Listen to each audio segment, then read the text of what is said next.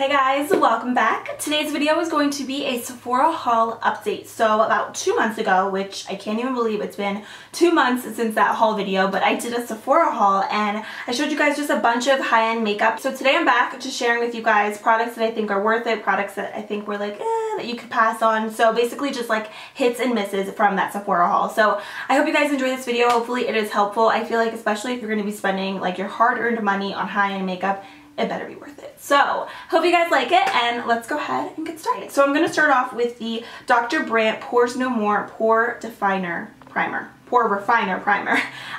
So I was really excited about this because I heard so many people in the past talking about this primer, and I really actually like it. However, there's a dupe out there for it. The dupe is from ABH Cosmetics. It's the Pro Studio Primer. It literally is the same exact thing as this, but this primer is really good. Just a couple claims that it has: minimizes the look of pores, absorbs oil, mattifies shine. I agree with all of those except the mattifying part. I don't think this really mattifies your skin. I think it's just meant to be a pore primer, and it's really good. It does a really good job at smoothing out your face, giving you a nice canvas for your foundation, and everything just glides on the face. So I really do like it. This has a really nice smell as well, which I really enjoy. But again, the ABH Cosmetics one, it does the same exact thing, you guys. I'm going to be doing a dupes video for you guys very soon, an updated one, so be on the lookout for that. But that one, the consistency of it is the same when you have it on your face. It's the same, like, it's the same exact thing. It's crazy. I'll show you guys in an upcoming video, like them side by side, because it's the same thing. But this one is really good, but the BH one is a better alternative because it's cheaper. Next up I have a Smashbox primer water. Didn't have really high hopes for this primer either, but the more that I used it, the more that I was actually really impressed with it. I could really notice a difference with my foundation. I found that whenever I would spray my face before and then after my makeup, everything just kind of looked like my skin. Like my foundation wasn't really cakey, it didn't cake up around my nose, it just looked absolutely stunning. So this for me is an A+. I'm actually going to go out and get the big bottle because I have like a little tiny bit left, but I really like this. If you ever have trouble with your foundation just looking really powdery throughout the day, definitely try this out, or just something that will kind of refresh your face before and after you have on makeup. That way you don't get that powdery, cakey, gross looking look. So this one's really good. NYX has a really good one as well, so check them out. But for me, this gets an A+ in my book. I do think it's worth it. It also has a really nice smell, which is a plus, so love that. Then, I'm sorry, I don't mean to like speed through the products. I just get on such long rants with the video. I don't want it to drag on. I just want to tell you guys why I love the product, why I don't, and move on. Next I have the Smashbox Studio Skin 15-Hour Wear Hydrating Foundation. I really wanted to love this foundation. Casey Holmes loved this foundation, and I was like, I had really high hopes for it, but I hated this foundation, you guys. I hated it. I got it in the shade 2.2. It oxidizes like crazy on me. Like, I thought the shade was like really like a great match, and then an hour later my face is legit orange. Like, it's orange. I really love the packaging of it, love the pump. It actually looks beautiful on the skin. It's just so light coverage. You have to build it up so much to get a decently medium coverage. For me, I'd rather just go out to the drugstore and get a BB cream for that. Like, I'm not going to spend all this money for a light coverage foundation, you know what I mean? So you're using so much product, I feel like, to get not even a really good medium coverage look. It's just not worth it in my opinion. I feel like this is a good foundation maybe if you have really good skin, like no pimples, absolutely nothing, and you just want something to kind of even out your skin tone and just give you a very natural look, then this is a good foundation. But if you want something medium to full coverage, does not do it for me. Like, I tried it with a beauty blender, I tried it with a brush, so many different foundation brushes, and it just was not giving me the coverage that I was looking for. So for me, this is a no-go. Then I have a concealer. This is the Smashbox Studio Skin 24-Hour Waterproof Concealer. I have this one in the shade Light Medium. This concealer, I like it, but I don't love it. The Tarte Shape Tape and Too Faced Born This Way are still like my two favorite high-end concealers. I feel like this is a good concealer, but it's not like mind-blowing to the point where I feel like you absolutely need it in your life. Like, if you want a good concealer, get the Tarte Shape Tape or Too Faced Born This Way. This one has really nice, like, a lightweight feel to the face. It's like a medium coverage. It blends out really nice. It's creamy, but I prefer the other two in my opinion. So again, I like it, but I don't like love it.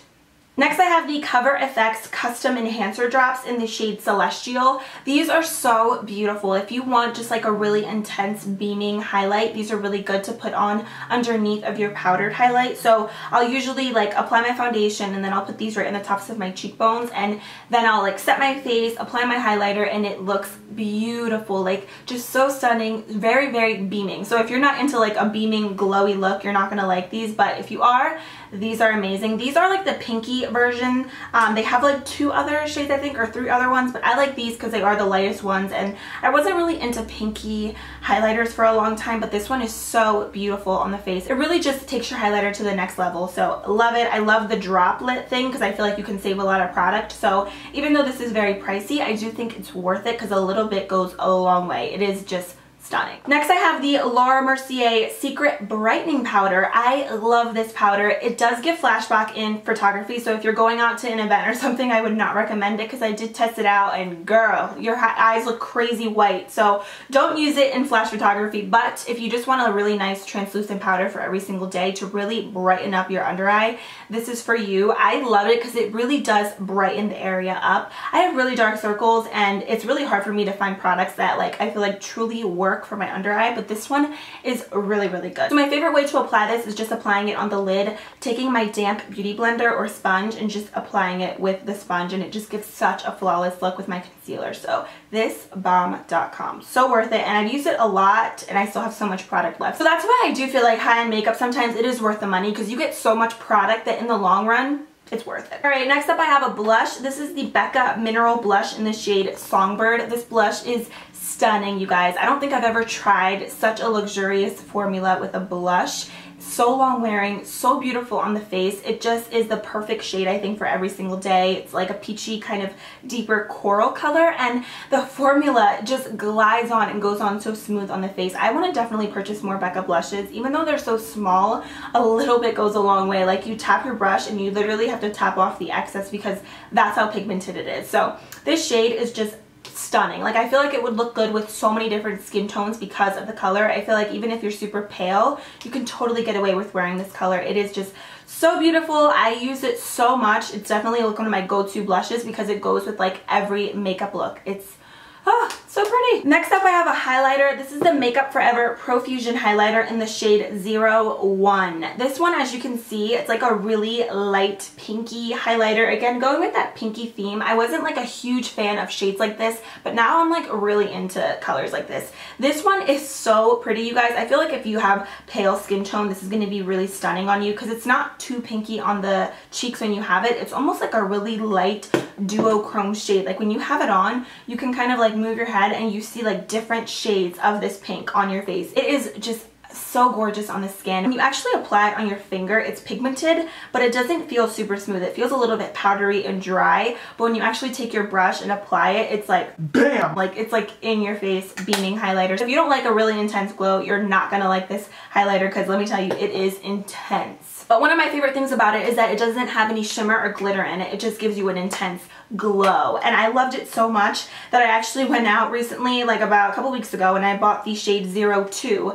and this one is a bit more of a gold color. Let me tell you, this Profusion highlighter, both of these are my 2 new favorite high-end highlighters. Like, you guys know I love Champagne Pop, but I don't know, I feel like this is like to the next level highlighter. Like this is intense. I feel like the gold would look so good if you have like a medium or tan skin tone or even like a darker skin tone. Oh my gosh, it would be so amazing. So I mean, I'm pale and I still wear it, but I love golds on like tanner skin tones. I think it looks beautiful. What else do I have? Okay, Anastasia Contour Kit in the shade light to medium. I actually like this contour kit. I will say I still think Kat Von D and Lorac are like my 2 favorites when it comes to contour kits. I don't know what it is, but I love the powders in those a little bit more than these, like the powders for underneath your eyes. Those are so brightening and they are just so smooth and creamy. I mean, so are these, but those just brighten up my under eye so much more than these. I do like the palette, but I don't think it's like life-changing. Like, I don't think you absolutely need to have this palette in your life. If you want to splurge on a good one,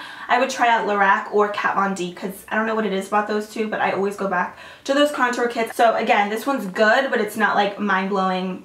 Like it's a good palette, but it's not like amazing, you know what I mean? Next up I have the Tartelette in Bloom palette. I had very low expectations for this, like very low. I didn't think I was gonna like this palette. I was actually gonna return it when I first got it because I was like, this palette looks so basic. Like it just looks like another neutral palette that I'm probably not even gonna use, or I'm gonna end up giving away because that's usually what happens, or I'm gonna return it. That's what I said to myself. But the tables have turned. I love this palette. I've been using it so much, like nonstop. I just did a tutorial with it. I think it's just a really beautiful everyday palette that if you like colors like this that are just like neutral, then you're gonna love this palette. A couple people have been asking me if I prefer this one or the Anastasia Modern Renaissance. I still like the Modern Renaissance only because I love warm tone shades and like pinky orangey shades, but if you don't like colors like that and you like neutral shades, then get this one. You know what I mean? It really just depends on the type of colors that you like and your personal preference. So it's all about preference in this case, but I love this palette. Like, I love it. The shades are really easy to blend and it smells like chocolate. It smells just like the Too Faced chocolate bar palette, which I didn't think any other makeup companies did that, but this one blew me away. Then I have the Tartiest Pro palette by Tarte. I was actually most excited about this in my entire haul. This is what I was looking forward to. I actually thought I was going to keep this palette and return this one. And the tables have turned. I actually want to return this palette because I do not like this at all. I really tried to love it. All the times that I did use it, I was just like, like I want to just like give this palette away. Like I do not like it at all. It was so dry, the shadows, and even though they do come off like pigmented, they were so hard to blend, you guys. I noticed that the more that you layered the matte shades over top of each other,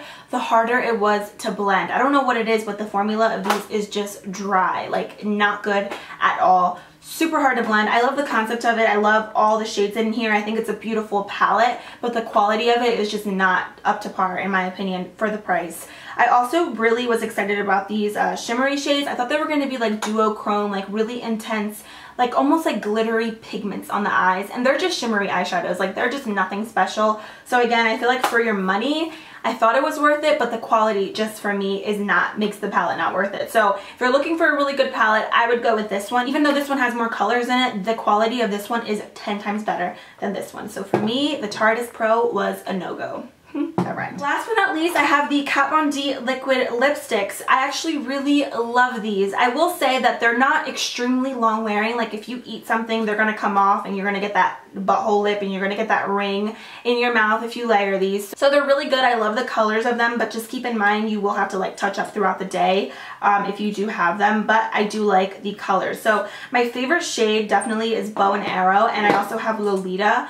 So I feel like once you layer, with any liquid lipstick, if you layer it too much, it can crumble and you're going to get that ring. So I would keep maybe the layers to this liquid lipstick, probably like one really good layer or two max. If not, it's going to start coming off and it's just not going to look cute. So that is what they look like right there. So again, Bow and Arrow and Lolita. Alright guys, so that does complete this Sephora haul update. I really hope you guys enjoyed it. Let me know if you've tried any of these products down below, what your thoughts are on them. Let me know if some new makeup that you guys have tried out, maybe some new things that I need to go try out. Let me know in the comments. So yeah, I think that's all I have to say. So thank you guys so much for watching, for all your continued support. I appreciate all of you, and I'll see you very soon in my next video. Bye!